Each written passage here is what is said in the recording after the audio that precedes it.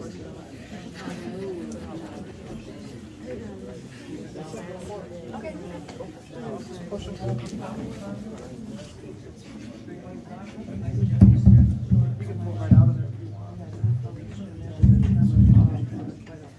Well, hello. Thank you everyone for coming. We've got a really good turnout tonight. I'm impressed. My name is Tanya Van Camp. Some of you maybe have seen me speak before. Like many of you, I was didn't have zoning on my radar until the recent events developed in Caroline. And after reading that initial zoning proposal, I started delving deep into research. In my forays, I discovered that there was a new book about zoning that was going to be released in June. So with much anticipation, I pre-ordered Nolan's book, Arbitrary Lines, and it arrived just in time for me to read it while I was on my vacation this summer. My brother accused me of being a nerd, and I guess I'll accept that. So it is my great pleasure to introduce to you, Mr. Gray to you. He is currently the research director for the California YIMBY. Was a professional city planner in New York City who worked on zoning policy, a scholar with the Mercatus Center, and is working toward a PhD in urban planning at the University of California. In addition to his recent book, Mr. Gray has been published in The Atlantic, The New York Times, Forbes, Bloomberg, and City Lab. He has graciously flown out here on his own dime to share the knowledge and insight from his extensive career with us here in Caroline. This event is an opportunity to hear from an expert in the field and ask questions, which I know many of you have. In an effort to maintain civil discourse, I respectfully ask that you hold questions until after his presentation. There will be a Q&A time during the second half of the hour. So without further ado, I present to you Nolan Gray.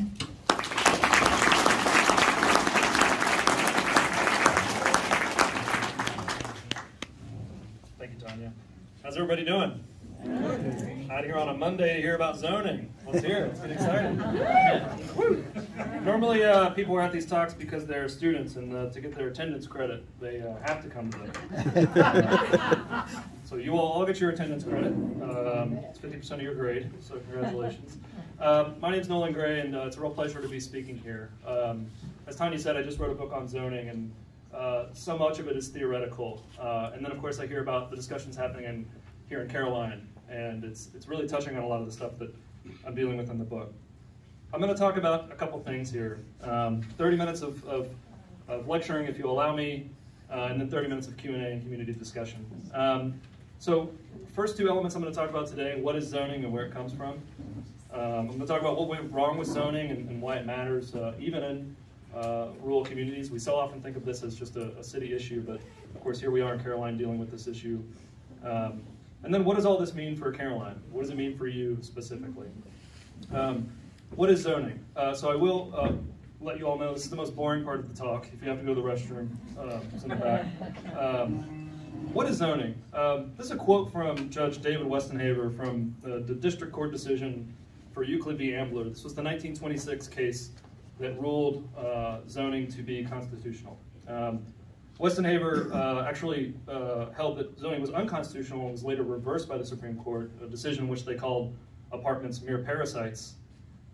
Judge Westenhaver said, "The plain truth is that the true object of zoning is to place all property in a straitjacket." What does that mean? So with zoning, of course, there's two big elements here. There's the zoning ordinance and the zoning map.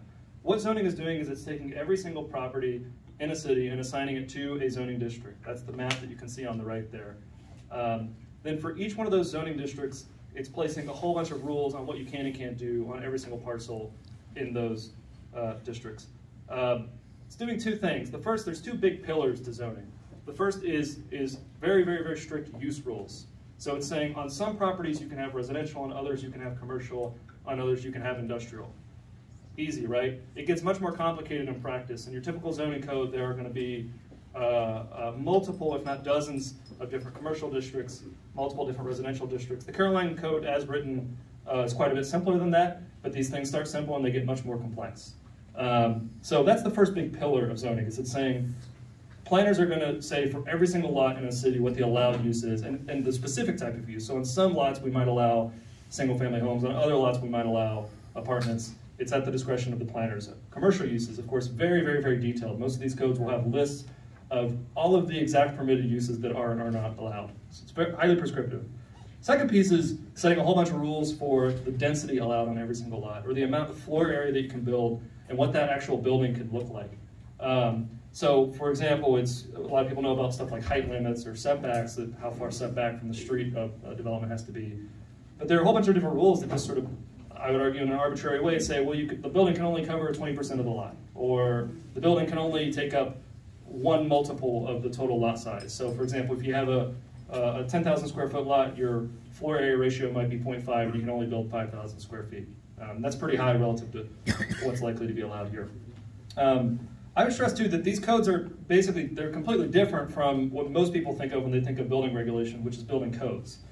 Building codes are adopted at the international level and then at the state and local level. They're optimized around the actual health and safety of the building. In many cases, of course, as the title of my book suggests, these rules are somewhat arbitrary. They're arbitrary restrictions on the amount of floor area you can build on any given lot. I would stress here that zoning is a small part of a larger ecosystem in planning. So, of course, humans have been doing city planning since basically we started settling down, right? Planning out street grids, planning out where the parks are going to go, planning out sewer and water. Zoning is a very small subset of that, and it really is about segregating uses and restricting densities. Even within land use planning, there are other parts of land use planning. So there's stuff like historic preservation, or there are rules for subdivision regulations. Many cities or many jurisdictions have those rules, and they don't have a zoning district. They say maybe we want to have some historic preservation, or we want to have some rules for breaking small lots into larger lots, but we don't want to do systematic use segregation. We don't want to tell every single property exactly what's allowed on their property and at what scale. So what went wrong with zoning? This is a really amusing picture from West Los Angeles, where you have these high-rises next to single-family homes. In my current position with California YIMBY, we spend a lot of time talking about the housing affordability crisis. I don't know if you all heard, but California is pretty expensive. It's partly because California has some of the most restrictive zoning in the country. Of course, we started with fairly liberal zoning, not unlike what's on the table here. And then, of course, over time, it gets much, much, much more restrictive. Zoning has really underwritten, in many ways, the current housing affordability crisis across the country, to varying degrees in different contexts. Restricting new supply, mandating higher costs, et cetera. So here's Los Angeles, this typical US city. In something like 70% of the city, the only thing that you can build is a detached single-family home. Can't build duplexes, can't build townhouses, can't build small apartment buildings. In many cases, actually, it's actually criminalizing or rendering illegal duplexes, for example, that already exist. And I'll talk about more about that in the context of Caroline. Another thing that zoning does is it forces the housing that is built to be more expensive than it might otherwise have been. So in a suburban or a rural context, of course, I'm sure a lot of you all have heard a lot about this, minimum lot sizes. You have zoning rules that will say, within certain areas of the city, we're going to require that each property sit on a lot of at least a certain size. And if the lot is not large enough, then we're just not going to allow you to plat it. We're not going to allow you to build a home on it. Effectively, what that does is that places a price floor on housing. Because, of course, land is generally going to be about a third of the cost of a new home. So if you can mandate a really large lot, you can basically put a price floor on housing, and you can say that certain types of people are not allowed in this area. And that's how zoning's been used, and I'm going to talk about more about that in a minute. In cities, it's not so relevant in a place like Caroline, but in many cities you have similar things going on with parking requirements, where if you go into maybe a city like Rochester or a city like Syracuse nearby here, and you say, why does all the new commercial development have these huge parking lots that even on Black Friday aren't even 75% full? In many cases, because you have zoning rules that require a whole bunch of parking to get built. And in the context of housing, of course, that really can raise housing costs. If you have to do a parking structure, the cost can quickly get up to $50,000 to $80,000 added to a unit. Again, not so super on the table with Caroline, but it's an issue, and it's a type of issue that I think does come up in the code that we're talking about in this community. The third, and this is certainly going to be relevant, is that zoning adds a whole bunch of delay to the process of building just about anything. But in the context of housing, delays housing, which increases costs. So, for example, what you get in many jurisdictions, such as New York City, where I used to work, the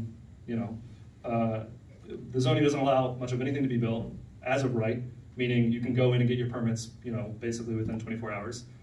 What you have to do is go through these discretionary processes, such as site plan review, or to get a special use permit, or to request a rezoning, or to get a variance. And those things can take quite a lot of time. Depending on the local processes, it can take 6 months, it can take 2 years. It's a huge delay for the process, and of course it's very expensive.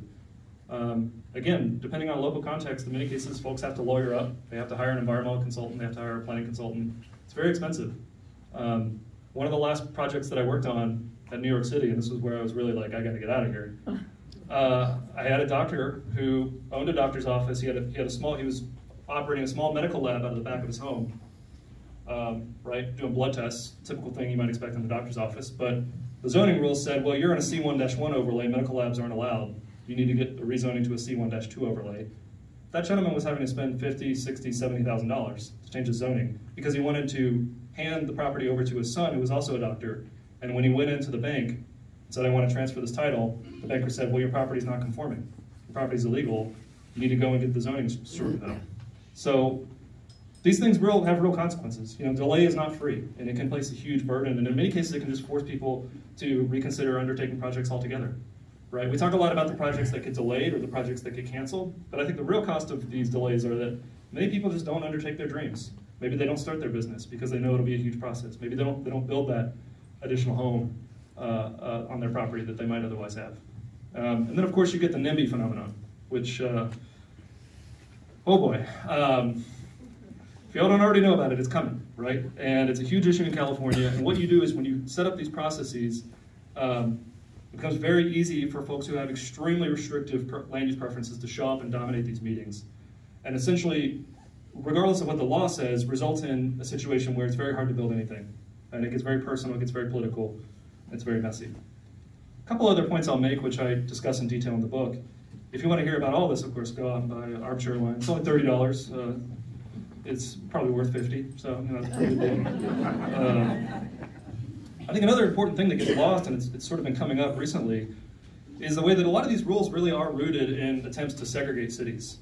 In many cases based on race, but at the very least based on class. So in the US context, many US zoning codes come online in the 19-teens and 1920s. And why does that happen? Because in 1917, the Supreme Court says to Louisville, in my home state of Kentucky, you all might have heard, by the way, I'm a coastal elite, I'm a coastal planner, you know, I come from the big city, I'm from Kentucky. It's a bunch of junk. From the bustling metropolis of Lexington, Kentucky. But Supreme Court said to Louisville, no, you cannot explicitly say white people are allowed to live here and black people are allowed to live here.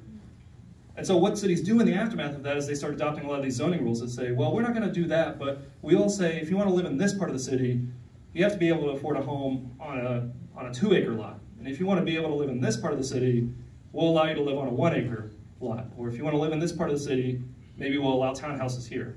The ability to determine what gets built where is the ability to determine who gets to live where. And cities use this power to segregate cities along socioeconomic lines. And even zoning codes that might not necessarily start out doing this gravitate toward that. I'll flag this on the left because I think the picture on the right is a great irony, right? This is a picture I took from Austin, Texas. They do have color in Austin, but it somehow ended up in black and white. On the left here, you have one of these signs, that all are welcome here signs, right? Started popping up in the Trump era. It's a very nice sentiment, no problem there. I think it's a nice thing to do. But then right next to it is a sign of the homeowner saying that they oppose a change to the zoning code that would allow for more housing to get built. And I think people don't really realize the tension here, that their stated values is they want to live in communities that are equitable and affordable, where young families can afford a home to stay in the community, where folks of all socioeconomic levels can afford to live. But then they go out and they push for policies that do precisely the opposite, policies like zoning. Third is, I'll say too, I think another issue that's relevant in this discussion is the relationship between zoning and sprawl. So as I'll talk about in the context of Caroline, just about the only thing that the zone isn't super antagonistic toward, other than the stuff that the state government doesn't allow them to regulate, is really large lot single family homes. If you want to build maybe a row of townhouses, if you want to build maybe a small apartment building, if you want to build a detached accessory dwelling unit so grandma can live in it as she grows old, or if your young adult children can live in it while they raise money for a down payment, all of that stuff can add additional process, right? And this is really a part and parcel of what zoning is doing, is where it's really prescribing the nature and the form of cities, the form that they can take.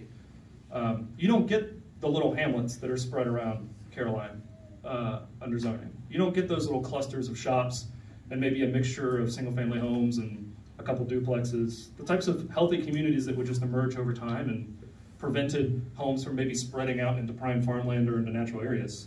In many cases, zoning doesn't allow that, and in fact, certainly that's the case with the code as written today. Now for the fun stuff. That's the talk that I give to everyone, but this is prime special material here. This is all about Caroline.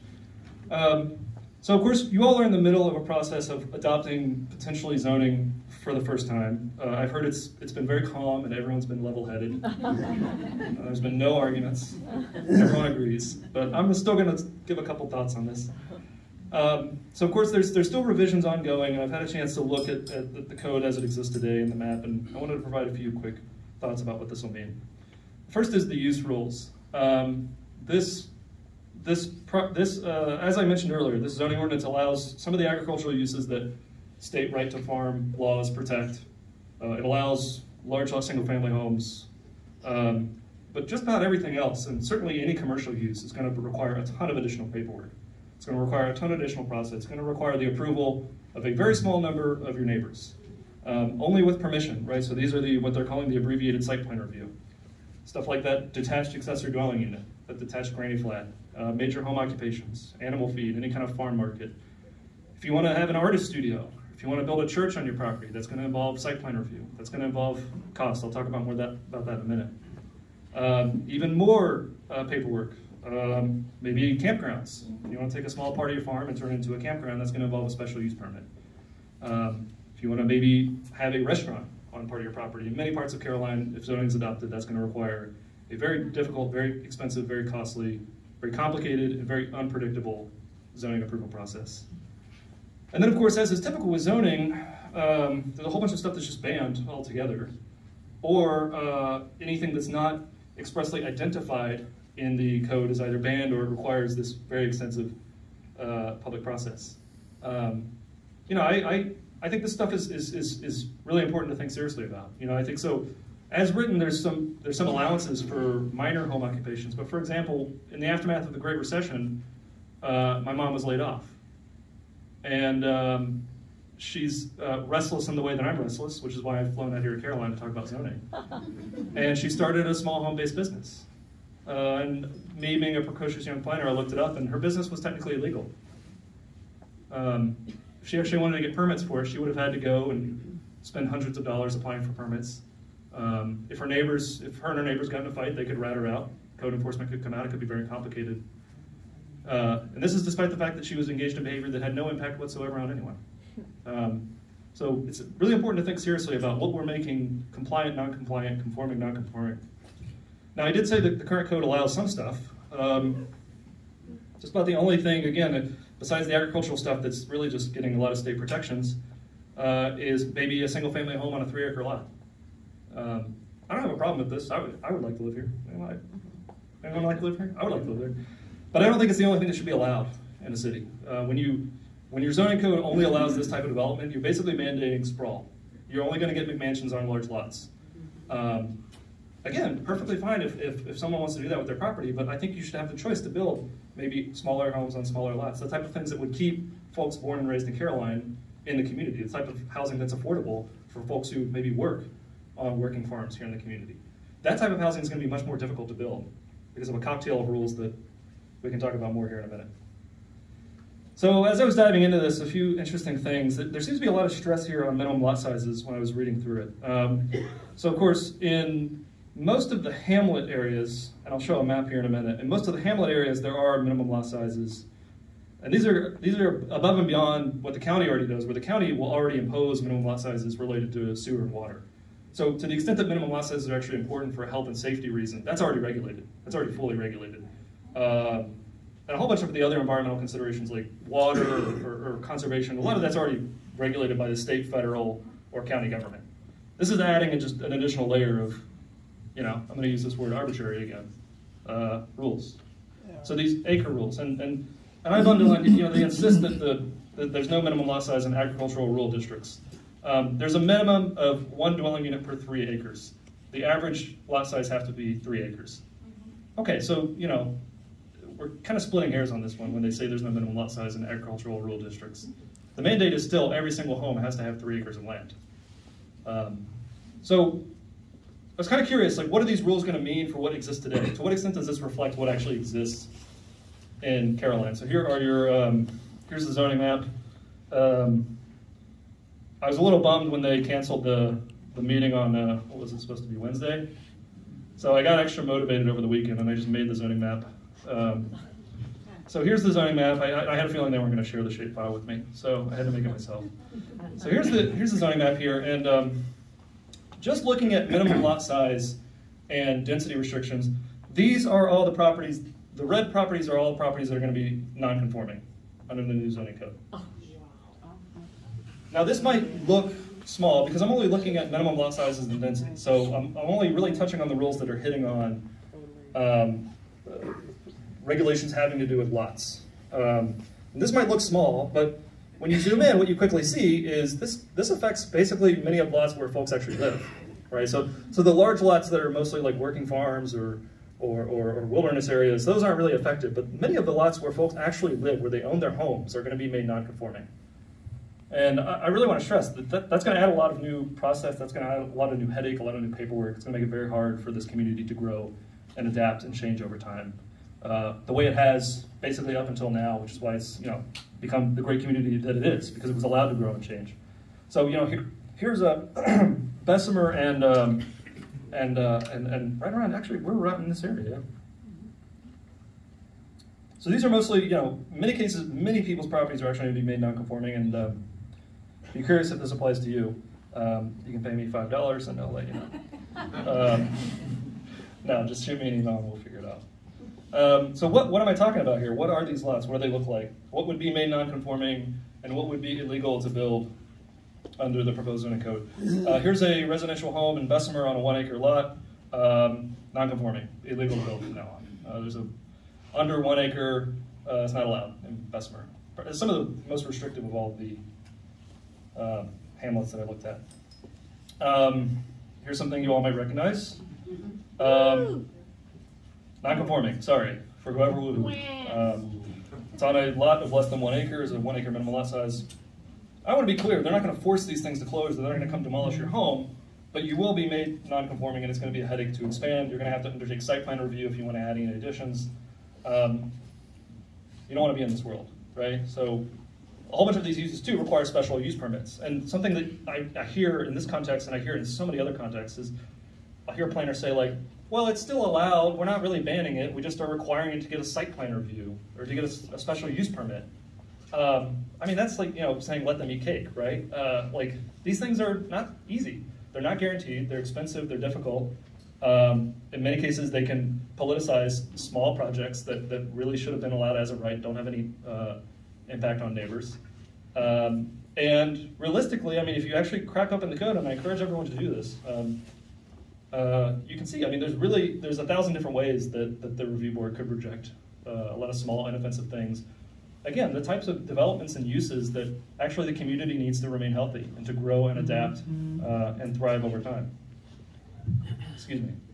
Of course, this also involves environmental review, State Environmental Quality Review Act, public hearings. You don't want to be in this situation. Site plan review, there's a whole bunch of design provisions. So, generally speaking, if the review board doesn't want to allow something under site plan review, they can deny it. But there are certain things where they say very specifically we're not going to allow it. Here's a multifamily building that we passed by today. It's a beautiful day, by the way. Is this typical?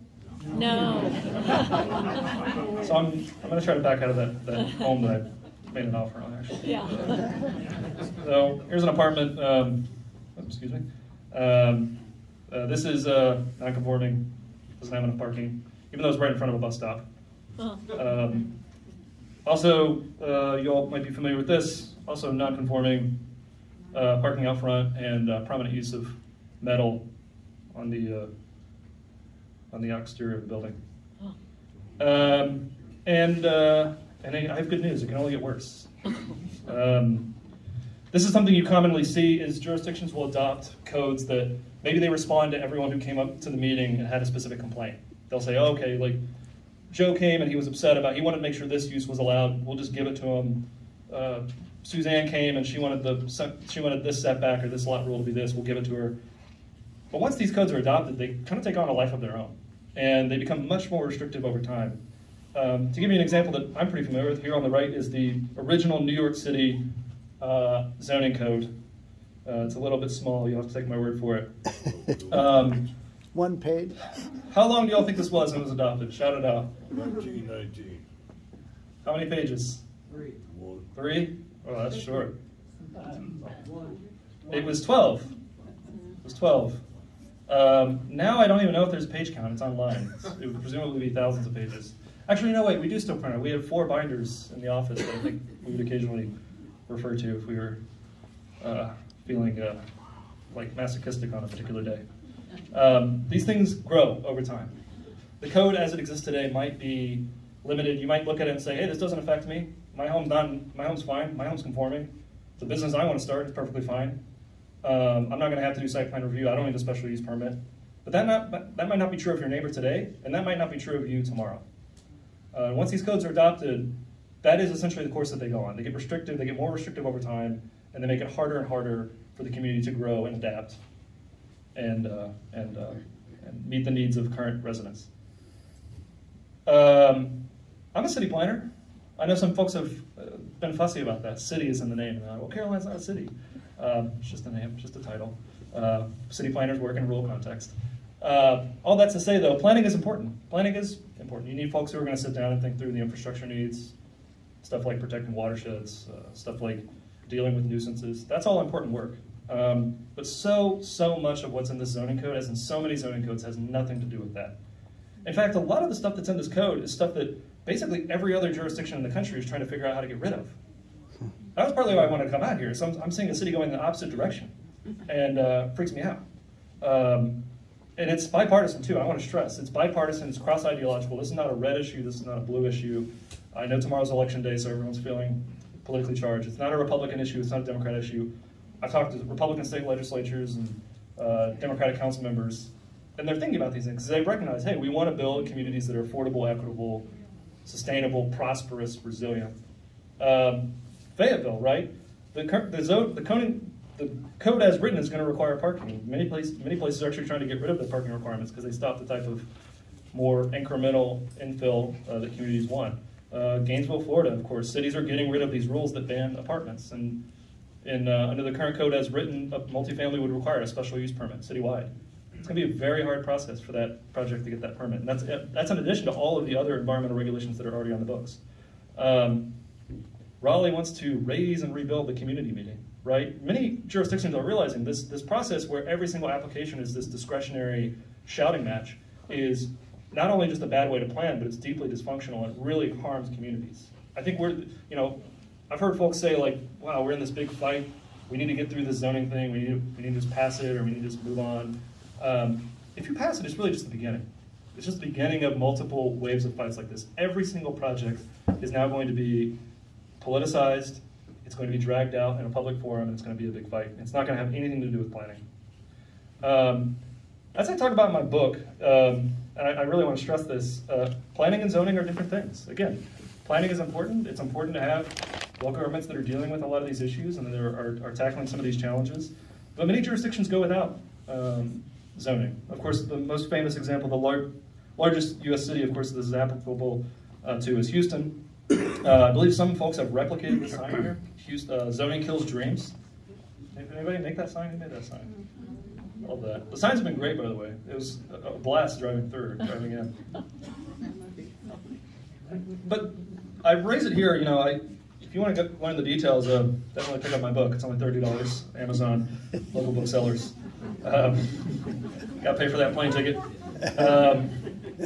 But I raised that here because it was almost an identical dynamic that I see here in Caroline, where you had a small number of folks who were insisting, the people who are opposed, who had issues with zoning, you don't know what you're talking about.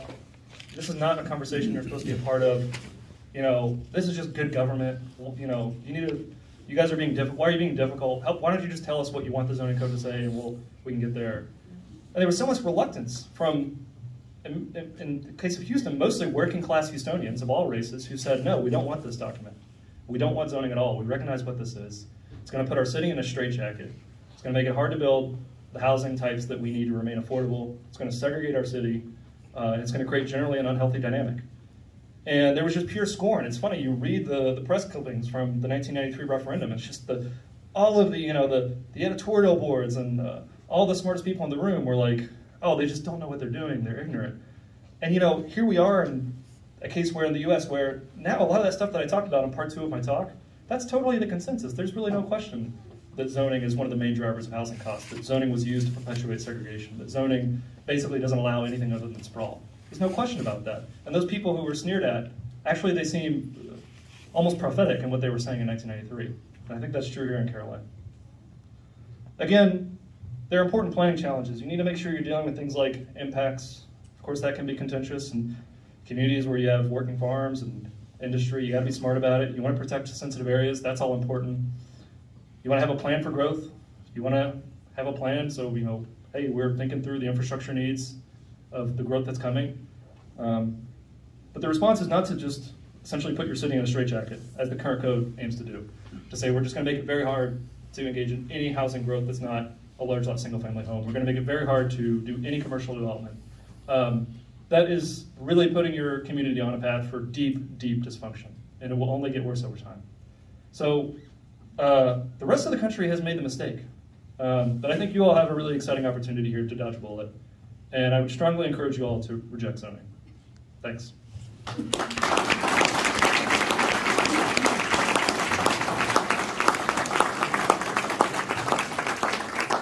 Happy to take any compliments, tips, questions. One of the problems is we don't have a choice. They're going to do it. Yeah. Yeah, I mean, that's tough. So, part of why Houston was able to avoid it is that they actually had a mandate in their charter that it had to be subject to a referendum. I've been told that in New York they legally can't do a referendum. I don't know about that. That's just what I've been told. I would hope that the political process will work, and because I'm driving around Caroline today, and we're going to be here for the rest of the week and seeing the signs, and I think there's nothing approaching a consensus, and I think it would be totally irresponsible to adopt the zoning code today. It's clear to me that there's no consensus. If the thing gets passed, I would say, again, pursue political channels, vote in people who I think share the values of most folks in Caroline, and there's a possibility to just remove the code. Yes. Yeah. Yeah. Like that.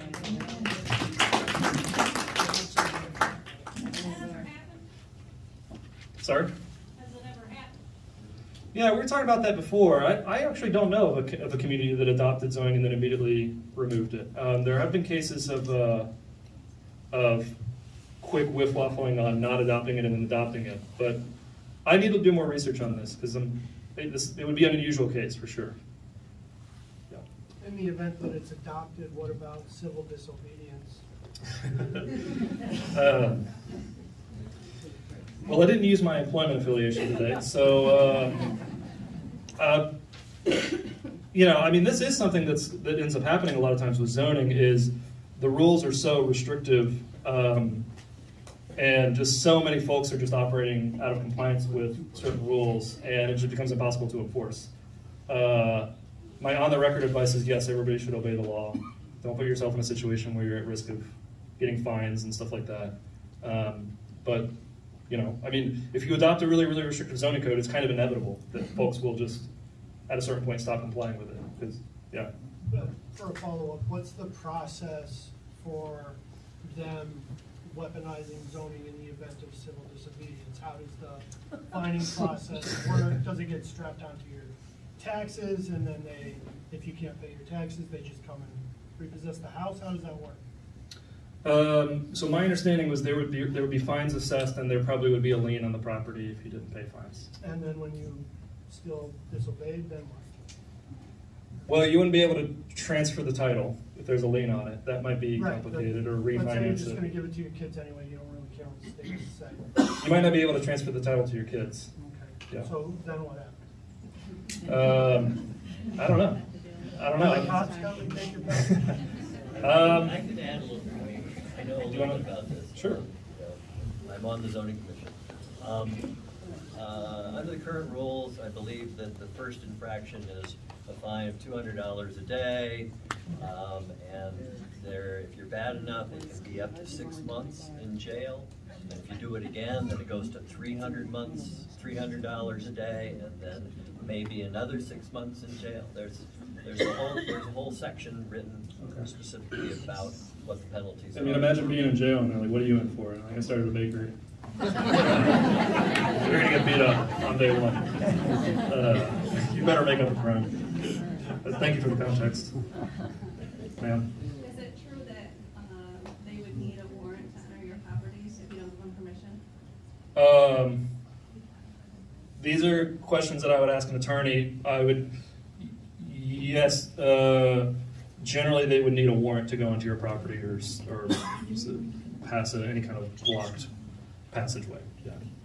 A sheriff would also generally be present for anything like that. Y'all are militant here. I like this. Okay. So I have a question. Sure. Since it was kind of already brought up, is in your book, which I'll read for $30 on Amazon,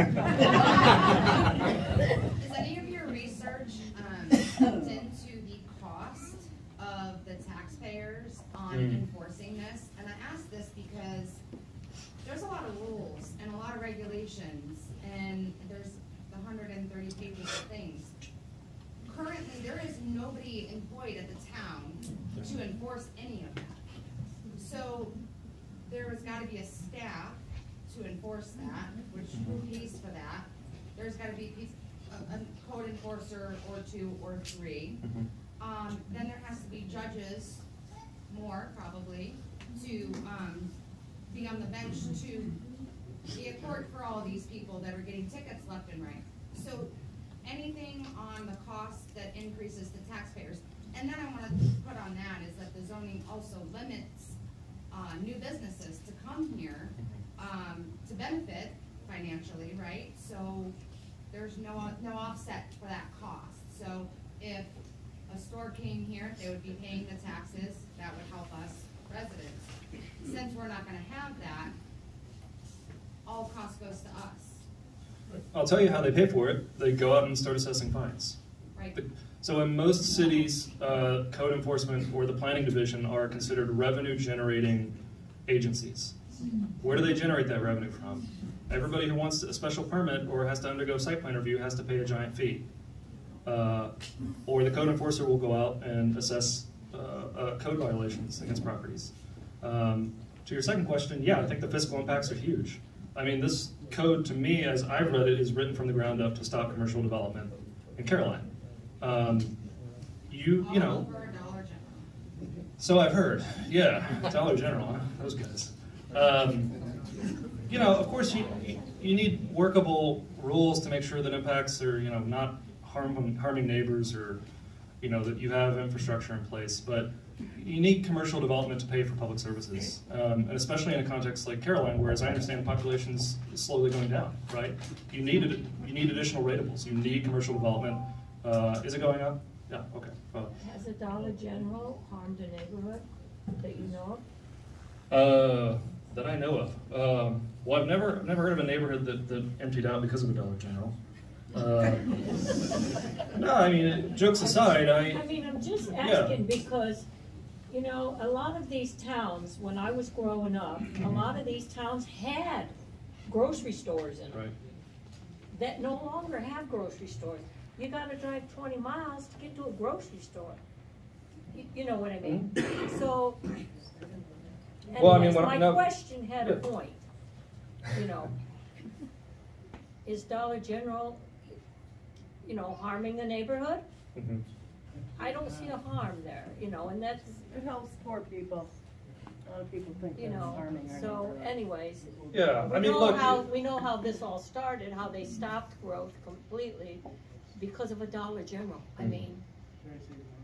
Well, you know, I think, you know, this always gets couched as, oh, we want to preserve our local character, we want to preserve our local small businesses. You know, that's all well and good, but folks have to have a place to buy groceries, right? You know, when I was, my grandparents in Eastern Kentucky lived in a very small town with an even smaller population than Caroline, and there was a little local chain supermarket that mostly served working class people, and I'm sure it offended the aesthetic sensibilities of rich people who lived in the community, but you know what? That meant that folks didn't have to drive an hour for groceries. What are your planning priorities, to my mind? Bars, we used to have 2 bars and 2 restaurants. We got neither now. Yeah. We used to have mills, feed mills. That's why people are so ornery. No bars. All that's gone. Yeah. And the people that are putting in the zoning haven't lived here all their life, like several of these people, and know what was here before. Mm-hmm. And to be afraid of development and commercially, commercializing the area. We don't have city water, we don't have city sewer. Right. I don't think it's going to happen like they're afraid of. I think that's a really good point. I mean, a lot of the boogeymen that are trotted out to justify this are, major commercial slaughterhouses or huge subdivisions, or we're going to get what's the supermarket around here? So what if you get a Dollar General? Well, big deal. It's going to help the area. You're not going to have to drive to Ithaca. What I'm getting at is there are reasons why those developments are just not like coming into Caroline, right? And to present to say, well, we want to stop this theoretical slaughterhouse that might come in, so we're going to require the lady that wants to open a bakery to get a special permit. Give me a break. Come on, right? I think a lot of the reasons that are presented, as in so many cases for zoning, I think a lot of the reasons that are offered for adopting the zoning code don't reflect what's actually in the code. Ma'am. Speaking of water and sewer, is it very likely that once zoning comes in, they'll want to follow that up with municipal water and sewer? Is that typical? Well, so this code would actually restrict densities at a level above what water or sewer would typically serve. When you're talking 1 unit per 3 acres, I mean you're just going to be on well and septic. So I would say it's unlikely. Yeah. Ma'am in the back there. I've noticed that you've been speaking a lot about large population density areas. And you mentioned Gainesville, Florida, that's a city. Raleigh, North Carolina, that's a city. Houston's a mess, in part because they don't have zoning, and when Katrina came through, it flooded the hell out of the place. Now, if you look at other towns in Tompkins County, which is really the most realistic standard by which to judge how Caroline might grow and develop constructively, all of the other towns in Tompkins County, except for Enfield, have zoning, and you don't have all of these expensive complications that you've talked about, because those are endemic to big cities. You don't have it. Lansing has zoning, Groton has zoning, Dryden has zoning, Danville has zoning. There is still businesses coming in there. There is still protection from bad neighbors. I have a friend who bought a new house. This was out in the Midwest. And the neighbors next door were semi-professional pyrotechnicians, and they would set off their fireworks at all times. She went over to say hello, and the first thing they said to her was, "There's no zoning in this county." A couple things on this. We enjoy the fireworks. Zoning has nothing to do with fireworks. I've never seen any fireworks to do with anything in zoning. That's a completely separate ordinance.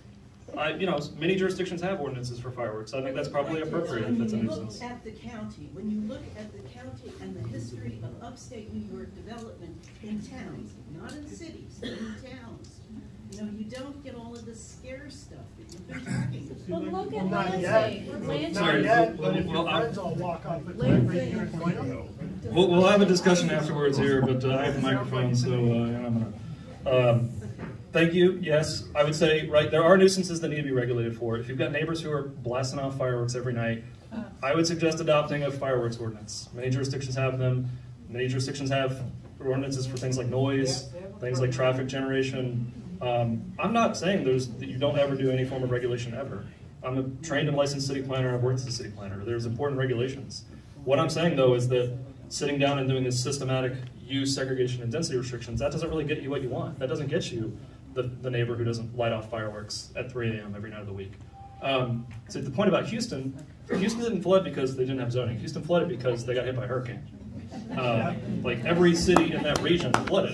Pearland has zoning, and it flooded. Could Houston have done other planning initiatives better? Could they have diverted more development away from areas that absorb rainwater? Absolutely. Yeah, that's an important planning function. Could they have done a better job designing infrastructure to accommodate flooding when it happens? For sure. They did make other planning mistakes, but actually to the extent that Houston doesn't have zoning, I think they were actually in a better position because they were able to very quickly redevelop a lot of these properties that in many cities actually would have been illegal to rebuild or would have been legally very difficult to rebuild. Sure. With zoning, everybody thinks that zoning is construction. New York State already has construction rules. I mean, there's already a set of rules this big of how you can build your house, whether you can screw your deck on or nail your deck on or tear your deck off because you screwed it on and you didn't nail it on. I mean, we already have all that crap. You know, zoning is not gonna fix that. You know, they're just gonna tell you what you can do on your property. It's not gonna tell you, you already have state laws about how far from the creek you can build. Yeah. You know, you already have that. You know, if you're gonna move into this town and you don't like the property next door because they got a pig farm, build your house somewhere else. My dad fought zoning for 40 years in the state of New Hampshire. It never passed till 2 years after he died. And it was because people from Massachusetts would come up and say, you know what, I don't like that pig farm, and now we're gonna come into town and you're gonna have 5 acres to build on because we don't wanna see your little shack over there.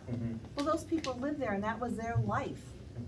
You know, we're getting that here. People don't like the cows, you know, too bad, you know? Don't move there. Well, we have the same issue with gun clubs here. Right.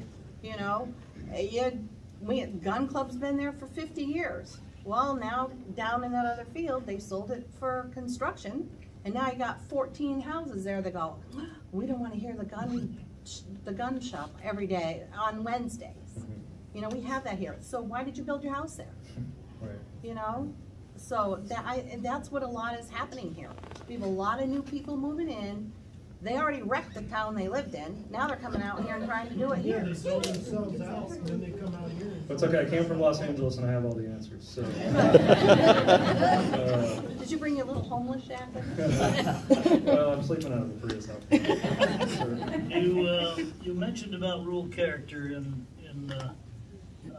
Caroline, and it was the fact that Dollar General wanted to build here.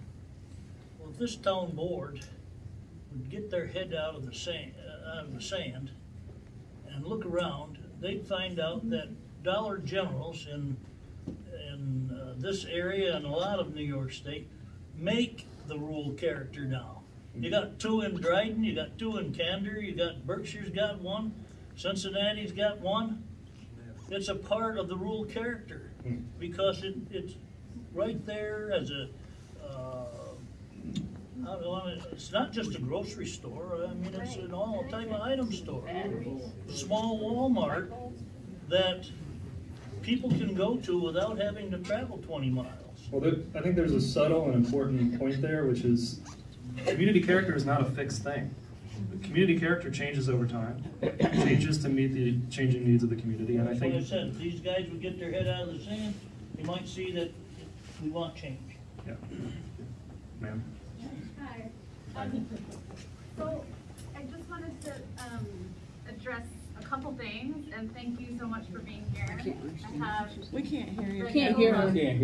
You can't hear me? I've never been told you can't hear me. That's better now. Awesome. You're okay. I can hear you. I'll repeat your points. Sweet. Hey, John.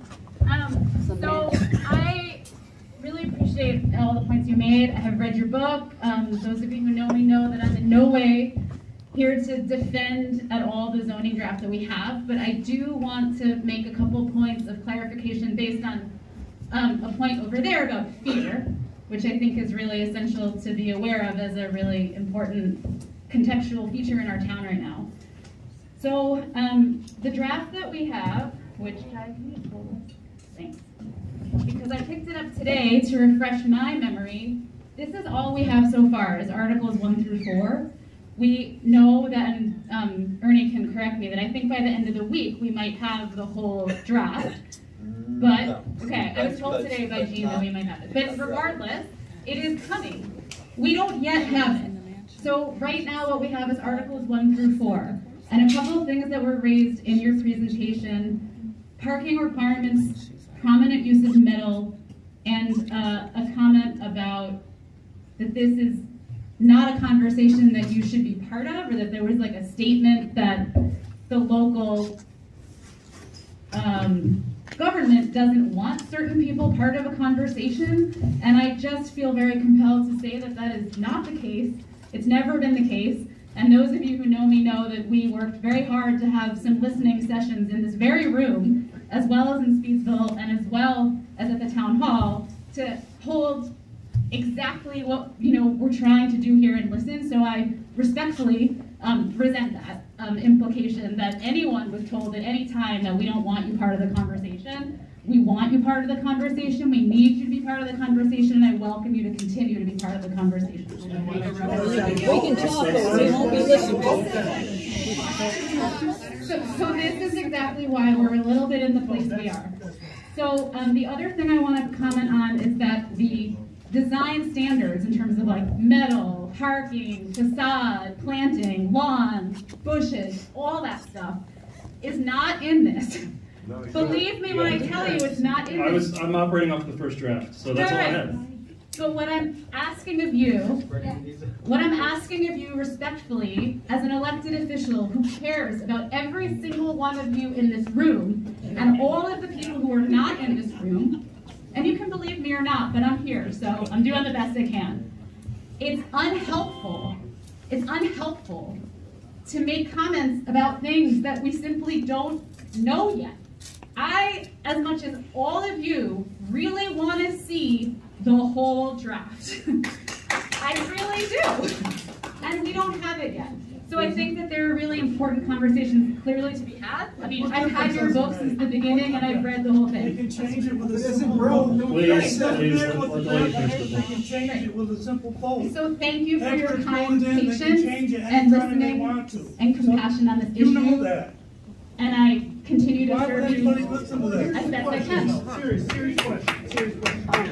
Can we please hold it till the end? Yeah. So, couple things. If you really want to hear from all of us, then before the zoning is passed, pass a referendum that the zoning needs to be voted on. I wish I could do that. We can't do that. Can't pass a referendum. It's New York State law. I can't do anything about New York State law. Nolan, if you can help me out, I can't do anything about New York State law, right? Yeah. Correct. New York State law says we can't vote on this? Correct. That's correct. correct. You can't hold a referendum. Okay, I'm going to make it really clear. I promise you that in New York State, it is not possible to have vote on zoning by referendum. That's ridiculous. Okay, I didn't make the law. I will say, one thing you can do is to wait to adopt a zoning ordinance before there's been an election where this is the election issue. To wait until 2023 before adopting the zoning. I understand you're in a really hard position. There's disagreement. We don't actually know what the majority. We don't actually know what the majority of the community thinks. It strikes me there's a lot of people who have legitimate concerns about it. Why not wait, have it be an election issue, and have a vote in 2023? That's my just view on it. But 105. Sure, yeah. So my other question was, for people who you had put X's through that they didn't meet the zoning, are they going to be fined now, or are they grandfathered in, but if their house burns down, they can't rebuild? They'd be grandfathered in. If the house burned down, they would be able to rebuild. If they want to do any expansions, they would only be able to expand up to 25%. As the draft, I'm just operating off the draft that I have. Because they would have to undertake site plan review. Or if the use was discontinued, there was the possibility of a special use permit. Okay. Again, the zoning law is not final, and there's opportunities to make all of this stuff less bad. But even then, I would say what happens so often is these codes get adopted and they become stricter over time. They become exclusionary segregationist documents that make cities unaffordable and inequitable. I've seen the most. You can do the research on any given town for zoning someone here ordinance. did, and if they're here, just raise your hand when I start quoting you. But at one of our listening sessions in the 1950s, zoning was tried to come in here. They tried to put it through, and it was found to be segregationist. So the town did not let them pass it. I mean, there was a big outcry about that because it would have separated races. Ma'am. On the subject of zoning becoming more restrictive, it is true that, thank you. It's true that we've only operating on Articles 1 to 4 currently, which they have gotten around to, have had the time to revise. But when you look at Articles 1 through 4, it only got more restrictive. It didn't get less restrictive from what they had prior. I read the beginning, I read after. It's not less restrictive. So it's very unlikely. It's very unlikely that the following articles, once they have them done, are going to be less restrictive than what the current draft is. There may be some less restrictive, but overall I doubt it's going to be less restrictive. Can you please, I have two questions unrelated. Can you please speak to communities using ordinances to protect their communities rather than zoning? And also, what do you have to say about the water resource overlays and the impacts of those in our community? That's a good question. So, as I argue in the book, I mean, I think the most important thing that jurisdictions should be doing is regulating the specific impacts that they care about. Don't try to do this whole game where we say we're going to imagine every single possible use on every single possible parcel, or we're going to require every single change to a site to undergo site plan review where neighbors are micromanaging the plans of one another. I don't think that's healthy. I don't think that gets you planning objectives. But, you know, to bring up what the lady was raising earlier, something like fireworks, noise. If you have wetlands that are being developed in, right, I think it's appropriate to have regulations and rules for that. At the very least, to make sure that other folks are not being put at risk, or that that development is responding to the local context. I think all of that's completely appropriate. I don't want to speak to the water overlay because there was some details in there that I think were mostly in the second half of the ordinance, and I'm getting in trouble for talking about that. So you need to be smart about development in wetlands, FEMA designated wetlands, waterways, of course. As I was just visiting the Wileys, their farm today, where y'all at? There you go. And you have streams move. They can present issues. You need to be thoughtful about that. In many cases, the folks on the property actually have a very good sense of what's going on there. But it's appropriate to have rules and standards for stuff like that and oversight. But zoning just goes so far beyond that. And so much of what it does has absolutely nothing to do with those impacts. So can communities effectively utilize ordinances instead of zoning, I guess, to just put that as a blanket statement, to protect the things that they're concerned about without having to implement zoning? Yes. Yeah, and I think that would be a much healthier discussion in my mind. I think people understandably get a little freaked out when they start hearing about, well, it's going to be highly prescribed to me, what exactly my home might look like, or what exactly businesses are going to be able to operate where. People, I think, understandably get skittish about that. But when you talk in terms of real impacts and things that we can measure and things where there's a consensus that it's an issue, I think that's where the planning discussion needs to be. I'm sorry, I'm in a lot of pain, I gotta go. First off, before you buy a house, it's a good thing to check out your neighbors. Secondly, Dryden has zoning, and a store owner over there told me when they lost power, he had to go appear before 3 places to get permission to find an alternative heat source, and in the meantime, his pipes broke, and it cost him $30,000. So there you have zoning. Secondly, I really appreciate everyone coming. We aren't worried about the 130 pages so far. We're worried about the 1,000 that might come after it. Yay, Laura. There are people that support zoning. And I drive by their house, and I see, or their business, and I see storage containers. And I'm thinking, well, wait a minute, don't you want zoning to get rid of that other guy's storage containers? So at some point, it's gonna come back to bite everybody. And if what's happened in this town is indicative of what zoning's gonna do, I'm glad I'm on my way out. I'm sorry, I gotta say it.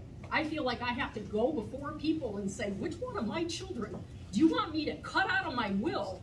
Because you're gonna raise the 3 acres to 5, and I've only got 11, but 3 kids. Do the math. I mean, are they Solomon? Basically, you move here, there wasn't zoning. You knew it when you bought the place. Thank you very much for coming.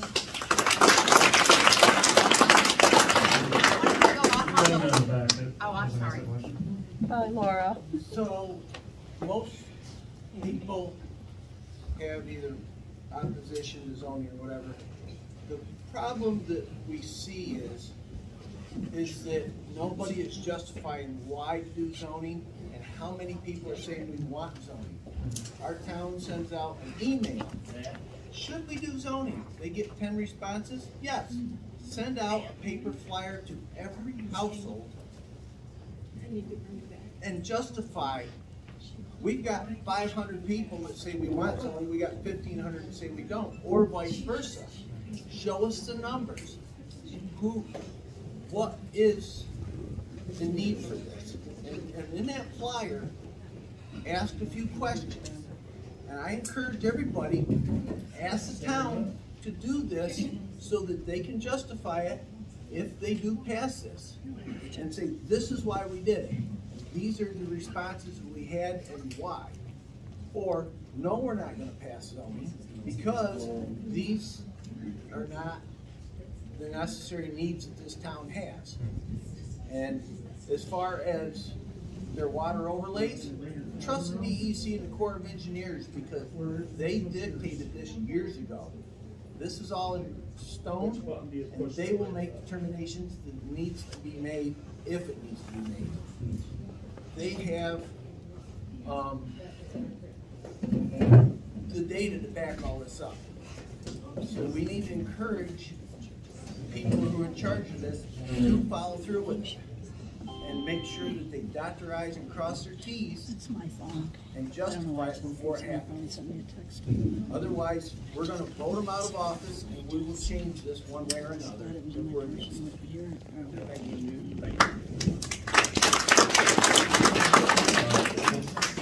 I just wanted to go on the water overlay since it was on topic. And I know you said you can't speak to it, but I have a question for you for in your profession. Since you did planning and as a career, who did you rely on for that kind of information? Water overlays on properties, streams? Did your people on your committee do that, or? Yeah, so in any rural context, it's generally been county folks having to do with sewer and water. No, I'm talking about streams. A lot of streams. protected streams. Yeah, riparian rights. Would you rely on, like what we have as DEC, would you rely on their expertise to do that, or would you just have your committee decide where the water overlays are? Generally, there will be a separate environmental planning or environmental protection department that has engineers do that work, yes. It's generally not something that you're going to have in the zoning code. A buffer or riparian buffers, sometimes, but yeah. Sir. Yeah, thank you, and thank you for being here.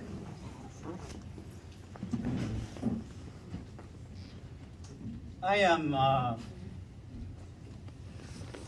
fifth generation landowner at the end, in the sunset of my life.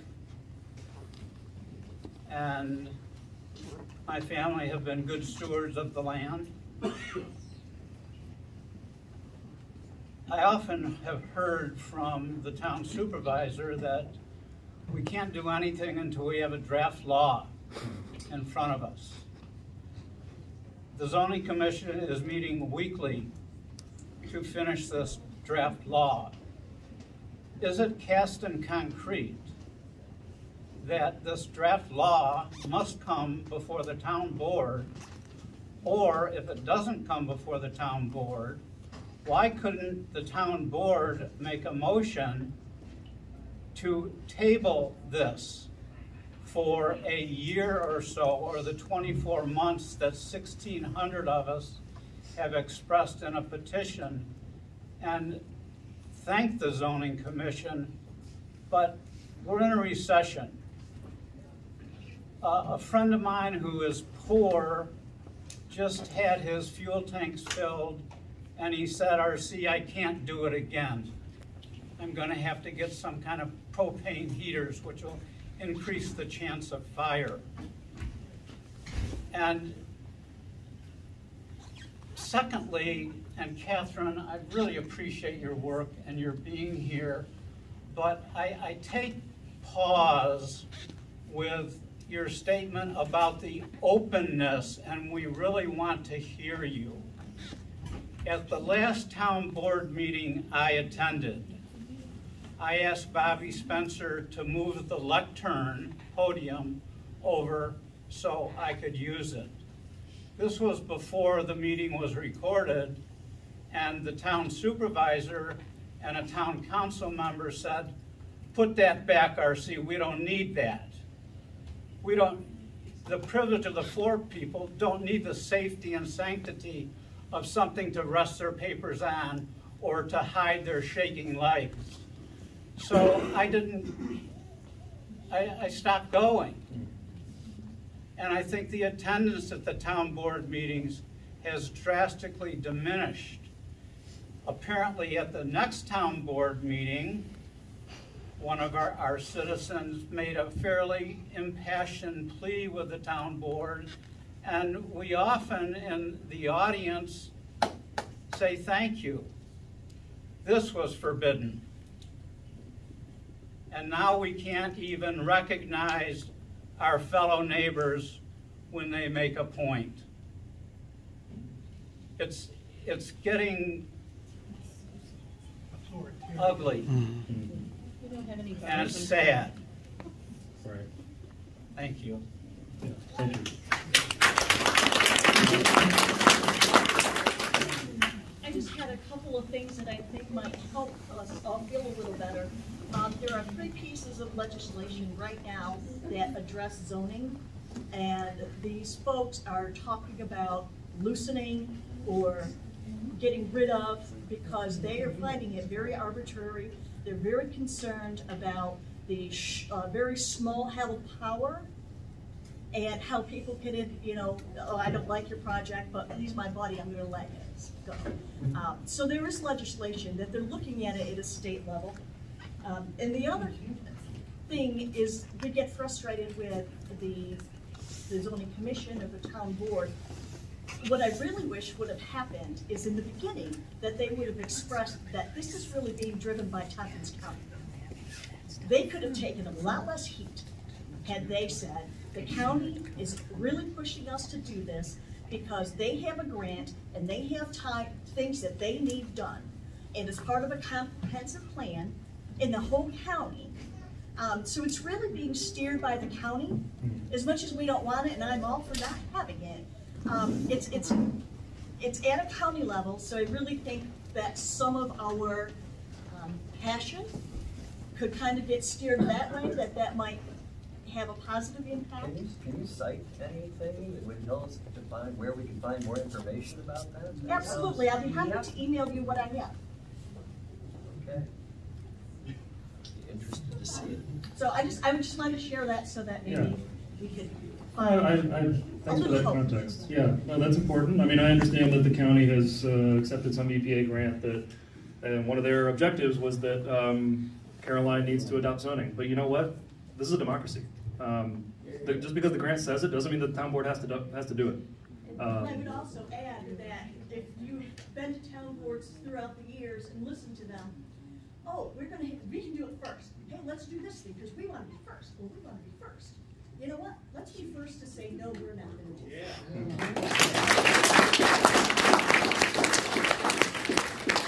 Let's do a couple more here. Maybe go to 8:15, sir. I had a couple of questions, but that actually made me want to jump up and just point out, I used to work at the county in planning, and I can say unequivocally there is zero push from the county for a municipality to adopt a law. It's not the way the department operates, it's not what they do, it's absolutely not happening. But what I want to ask you about actually is if you have examples of towns that you think are doing a very good job of planning, that are addressing some of the concerns that don't have zoning, and particularly because I think a lot of places, they see zoning as a 4-letter word and then they adopt a land use code or a land use ordinance that controls lot size and all of those things, and they pass it, they don't call it zoning, because zoning is just a bunch of laws. But I'm wondering what places you would look to as good examples of a town similar size and kind of context to this that are doing good things. Yeah, pretty nice place. Caroline is working now. Well, I'm asking for Yeah. some examples. No, thanks for the question. Let me get back to you. Good examples for comps. I mean, I don't, I know I've worked in planning or interacted with council members in planning context, in many planning contexts where they don't have zoning. They have generally a grab bag of zoning ordinance or impact-related ordinances that reflect the local concerns. So maybe you have the crazy neighbor who's popping off the fireworks and they adopt the fireworks ordinance. In general, I don't think there's a standard formula here. Generally, cities will adopt some cocktail of ordinance rules that reflect the impacts that are of concern to communities. But a good comp for Caroline, yeah. Let me look into that. That's probably the single most important question, to be honest, right? Is looking for these comps. And many of us have been looking and looking and looking and looking. So I would so appreciate if you could help us with that. Sure. Looking and looking and looking. All right, let's be respectful. Sir? Yes, one of the things that maybe a lot of people here might not realize. When Dollar General first going to come, they put up a moratorium to stop any commercial development, and they started a task force for site plan review to make what new facades would have to look like, what a parking lot where it had to be, all these type of things. And I don't know just how many pages that was. It was quite large when it went to the town board. The town board, I believe, has tabled it with the idea that task force agreed that zoning would have to happen in order to put all that in place. And Catherine was on that task force, so. No, I was not. You what? I was not. Bullshit! I was on it myself. You were on it. All right, please no more foul language. Sir, I was Yes, not on the task force. All right. Anybody got a short one here? Yeah, sure. Yeah, observation I would share is there's been a lot of talk about preserving Caroline's rural character. And I think that's actually something that there's general consensus about. But the thing that I would say is that, that rural character exists because for the last 200 years, people have had the freedom and flexibility to adapt and evolve and change and strive and figure out a way to make a living and prosper. And I would put it in stark contrast to a place like Lansing that has large lot zoning. They've protected suburbia, and they have foisted suburbia on the landscape out there. And, for some people, that's fine. But I think what the folks in Caroline are saying is, we like our rural character, and we know how to keep our rural character. We keep it by keeping the freedom and flexibility that we have always had. Additionally, I would say there's been some talk about, environmental things. The reality is all the environmental, whether it's streams, whether it's floodplains, whether it's wetlands, whether it's stormwater management, septic, well, all these sorts of things, there are already regulations in place at the state and federal level, many of which are enforced by the county, that are already taking care of all those things. Zoning is absolutely not needed for environmental protection. It just isn't. So that's all I'd say. I know there's more questions here. I'll stick around. You can bum rush me at the end. One more? Okay. One more. Very quick. A woman over there asked about a referendum, why they can't have zoning on the referendum. I'm John White, and I'm from the town of Hector, and this looks just like our fire halls. We've had the same identical meetings, and I'm a retired school board member, retired town board member, and in my absence, the zoning came up, and when they said they couldn't put it on a referendum, I'm running for supervisor under the no zoning banner.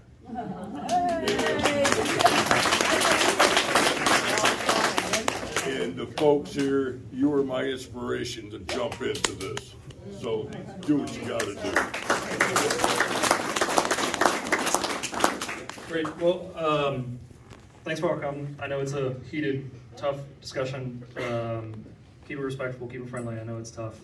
I don't have all the answers, but I have one answer. I know zoning is not part of the answer for a lot of these problems. We've seen it happen. You know what happens when it gets adopted.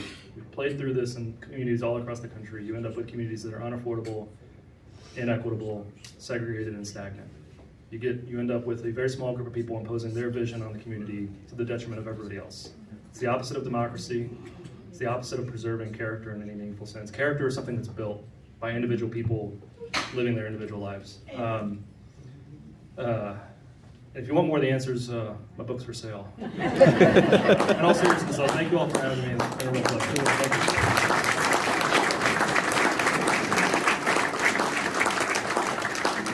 Thank you. Folks, real quick, definitely want to thank Nolan and his whole crew for coming out here. Thanks a ton. Especially want to thank all you folks for coming out tonight. And most of all, thank you for the fire hall crew for letting us come in here tonight, the night before election. Thank you guys. And Nolan's book's available on Amazon, just saying.